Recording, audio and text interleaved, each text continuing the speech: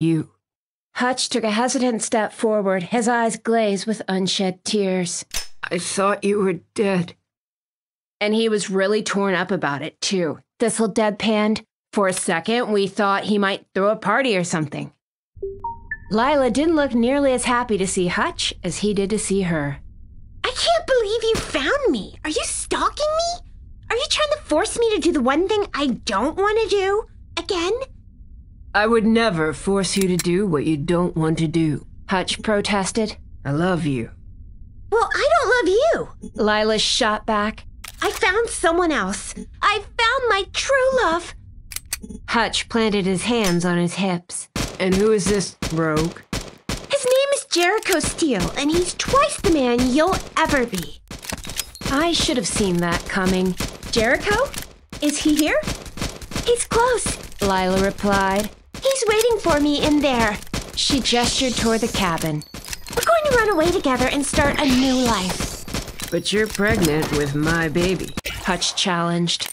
Lila balked. How do you know that? Because I replaced your birth control pills with sugar tablets. Hutch turned aggressive. He was no longer the amiable tool hanging around a therapeutic mud pit with a woman he barely knew. He wasn't even the annoying sniffle monster who followed us to the waterfall while moaning about his probably dead wife. Now he was something else entirely. I knew you were running around on me. I knew you were cheating. I had to stop you. And getting me pregnant when it was the exact opposite of what I wanted was your plan? Lila was beside herself. You're a fiend! Oh, geez. This'll pinch the bridge of her nose. I may be a fiend, Hutch shot back. But I'm a fiend who gets what he wants, and I want you. Since when? Thistle's irritation was on full display. You had your tongue down some other woman's throat an hour ago. That is a lie, Hutch roared.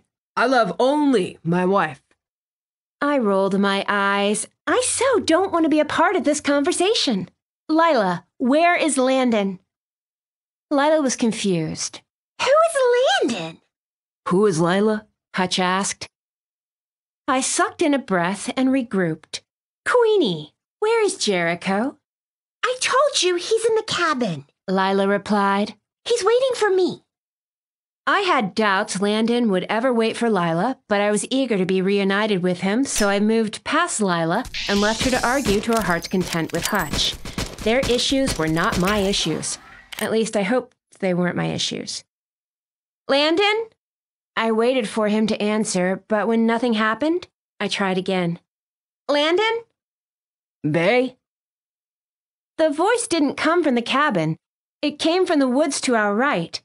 I turned in that direction, my eyes going wide, when I saw Landon push his way through the trees. He was shirtless again, but his eyes were wide, and his relief, even from 100 feet away, was palpable. I've been looking everywhere for you, Landon said. Where were you?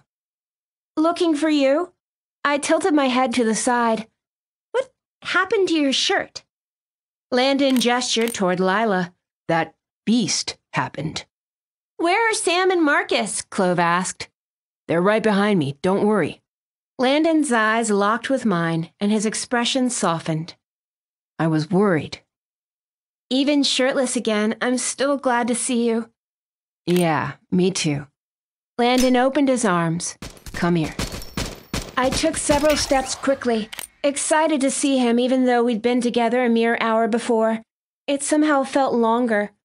I was only halfway to him, doing my best to ignore Lila's outraged screech, when I heard a roar and turned to the right.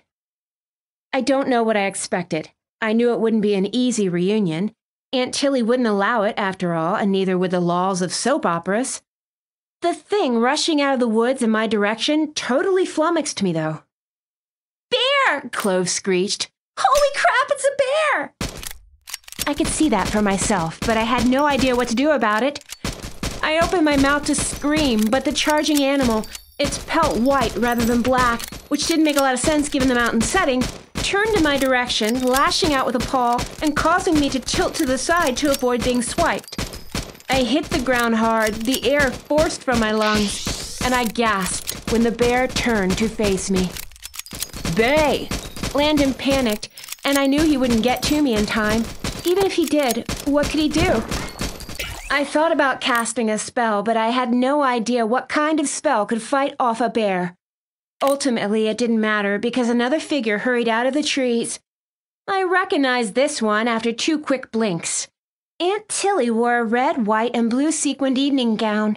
She also had a headband that looked as if it was lifted from the Statue of Liberty's head, and a determined look on her face. Aunt Tilly? She didn't bother looking in my direction, instead stepping in front of the bear and doing the one thing no one expected. She lashed out with her hand and slapped the bear across its snout, causing it to rear back and howl as if it had been hit by a car. "Don't even think about it," Aunt Tilly bellowed. "I'm Alexis Kane, and I won't stand for any nonsense in my story. Don't you ever forget that." And just like that, Aunt Tilly scared off a bear with a slap.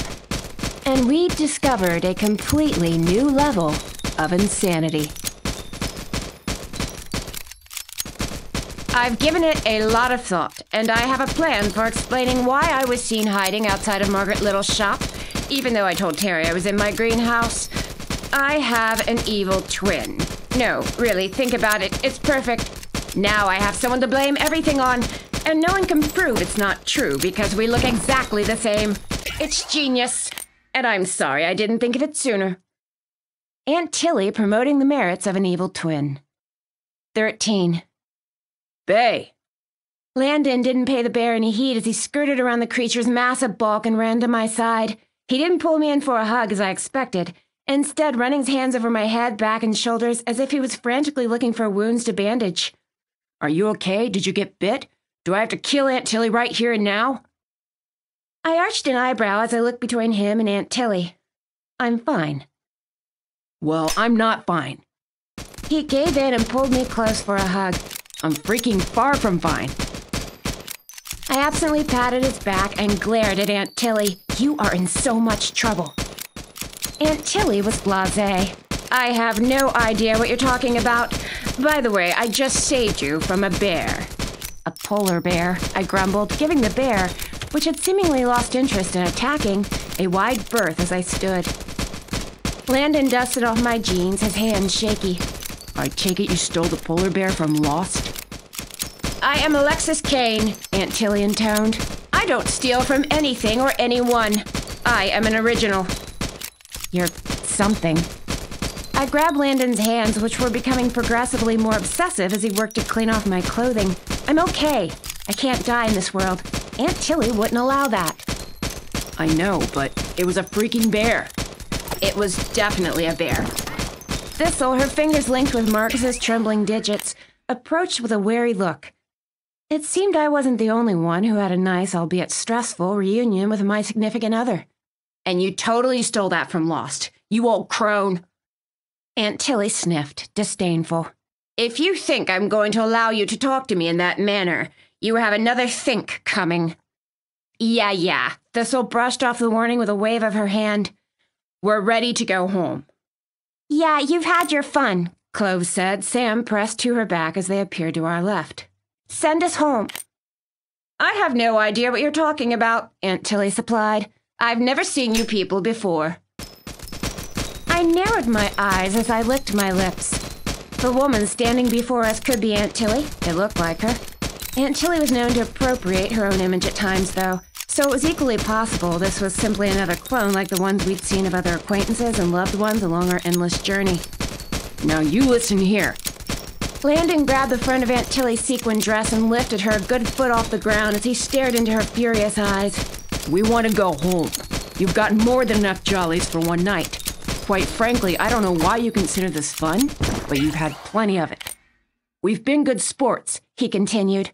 "I've been slapped so many times I've lost count. I've lost my shirt so many times I can't even remember what I was wearing when we first landed. Enough is enough." "You have to send us home," Clove added, her voice plaintive. "We don't want to be here any longer." The look Aunt Tilly shot Clove was straight out of a bad movie. "I don't know you. I've never seen you before. I can tell right away you're a total kvetch, though. Alexis Kane does not suffer kvetches." "Oh, good grief." Thistle sank to the ground. glaring at the bear as it eyed her with what looked to be hunger. Don't even think about it. I'll bite you back, and I have rabies, so it won't end well for you. I pursed my lips to keep from laughing. Aunt Tilly. I've never heard of this Aunt Tilly you speak of. Aunt Tilly's tone was forced and clipped. She sounded like a snotty rich woman on an 80s soap opera. Technically, of course, that's what she was going for, so she managed to do it with aplomb. My name is Alexis Kane. Ugh, it's like talking to a wall. Thistle flicked her eyes to me. We could wrestle her down and poke her with needles or knives if we can find them until she gives in. We could see if our magic works enough to curse her into submission. Or, and I'm just spitballing here, we could take her back to the waterfall and throw her over. That waterfall is lethal, Lila interjected.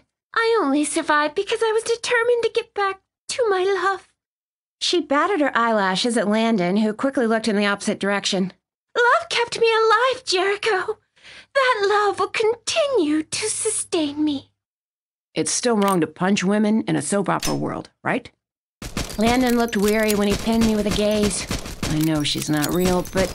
You can't hit my wife, Hutch snapped. She's pregnant with our child. Only because you switched out my birth control pills. Lila's eyes fired. You wanted to keep me from my heart, but it won't work. Lila scrambled to get around Hutch and threw her arms around Landon's neck before he could evade her. Tell him, Jericho. Tell him we're meant to be together. Oh, why is it always me? Landon whined as he tried to extricate himself from Lila's grip. Why isn't this happening to Sam and Marcus too? Because you're the leading man, I answered before I thought better of it. What is that supposed to mean? Landon grabbed Lila's wrists and positioned her so she was in front of him, but couldn't run her fingers through his hair. Under normal circumstances, I would have been offended, infuriated even. Now I was too tired to muster outrage. She means that you're the leading man? Thistle wrinkled her forehead. That suggests she's the leading heroine, and Clove and I are supporting characters. Crap, this wouldn't end well. That's not what I said. But you're thinking it. I am not. You are so. I am not. You are so. I am not. Okay, as much as I would like to wait it out and see how many times you guys can say that to one another, it's not helping. Marcus chided. We won't get through this if you guys start arguing. I stretched my arms over my head. I'm not the one who started the fight. Of course not, Thistle sputtered. You're the leading lady. You're above a fight. I didn't say I was the leading lady. Knock it off. Landon moved away from Aunt Tilly, although the look he shot her over his shoulder threatened potential mayhem if she attempted to flee. I don't see why you're arguing about this. Who cares about the leading lady designation? Thistle, Clove, Lila, and Aunt Tilly shot their hands in the air in unison. I'm the leading lady, Lila said. I'm fulfilling the story right now. I mean, my husband tricked me into getting pregnant. I just fell over a waterfall, and the love of my life is grappling with the fact that I'm carrying another man's child. How am I not the leading lady? Don't refer to him as the love of your life, I snapped. Are you jealous? No, I just don't like it. I'm with Faye. Landon slipped an arm around my shoulders and glared at Lila. I am not the love of your life. Stop saying that. It makes us all uncomfortable. It doesn't make me uncomfortable, Aunt Tilly countered, because I'm the leading lady. Thistle snorted. You can't be the leading lady. Soaps are ageist. Once you hit 40, you become the matriarch, not the leading lady. I'm the leading lady for the record. We all know it. You aren't the leading lady, Clove argued. You're too mean to be the leading lady. You're the sidekick, the comic relief. You're occasionally used for a plot device or to make someone pay. The leading lady can't be mean. And I suppose you think you're the leading lady, Thistle said dryly. Clove folded her arms over her chest and lifted her chin. It makes the most sense. How do you figure? Faye is too boring to be the heroine, Clove replied. You're too mean. That leaves me. I'm perfect. I'm cute. I'm a good person. I can cry without thinking about it. I'm obviously the leading lady. Wait a second. I'm too boring to be the leading lady? That's a bunch of hogwash. You're not boring, sweetie. Landon patted my shoulder. You're perfectly fine the way you are. In fact, I think you're the least boring person in the world.